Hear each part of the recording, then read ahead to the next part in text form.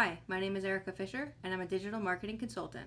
Facebook video view ads are a very inexpensive way to get your business in front of your target audience. Because on average, the sales process requires several touch points before someone will give you their information, utilizing these ads is a great way to get warm leads. Here's how. In Facebook's reporting dashboard, there are several preset options for you to view your data. One of them is called video engagement. This will allow you to see what percentage of viewers watched what percent of your video. The people who are most engaged are very likely to become warm leads with additional touch points. You can capture this audience by creating a custom audience for people who have watched a percentage of your video. I have a free tutorial video on how to create custom audiences that I will link below. You can then select this audience while you build out an additional touchpoint campaign, and then, using a more direct call to action, acquire these engaged viewers as leads. The idea is to get in front of your target audience as inexpensively as possible with a video view ad, and then serve the most engaged viewers an additional ad with a strong call to action. This ad is more to the point and usually includes an image instead of a video. The video's ad's purpose is to showcase the value proposition and educate the potential new customer on what the benefits are of your product or service. This is a great tactic for a first touch point and why it is commonly used as such. If you would like a complete strategy guide including a visual map of this particular funnel, an in-depth explanation of how it works, a list of what you will need in order to implement it, and step-by-step instructions on how to build out this type of funnel, you can purchase it on my website for $10. I will leave a link to it below. For more paid search and paid social advertising tips, tricks, and tutorials, be sure to subscribe to my channel.